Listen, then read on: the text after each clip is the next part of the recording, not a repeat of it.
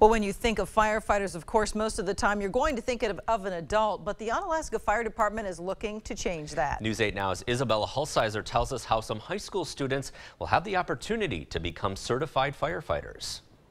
I know when I was in high school, I wasn't thinking too much about what I wanted to be when I grow up, but I think this is an amazing career. To increase interest in the career path, the Onalaska Fire Department has teamed up with Western Technical College to create a program hotter and more hands-on than ever before. In our apparatus bay, they'll be at the training tower in Sparta, and they will be basically doing a lot of the hands-on training that the firefighters are currently doing. Students will learn to fight fire like the pros. They will probably experience live burns. They'll be practicing search and rescue and auto extrication. And the best part? We're saving the students time and we're saving the students money. The program allows high school seniors to earn college credits from Western while getting the certifications needed to work for a local fire department. Recruitment and retention is very important, especially in our area. We're not seeing as many applicants for full-time or part-time. Students from 27 local school districts can apply for the program.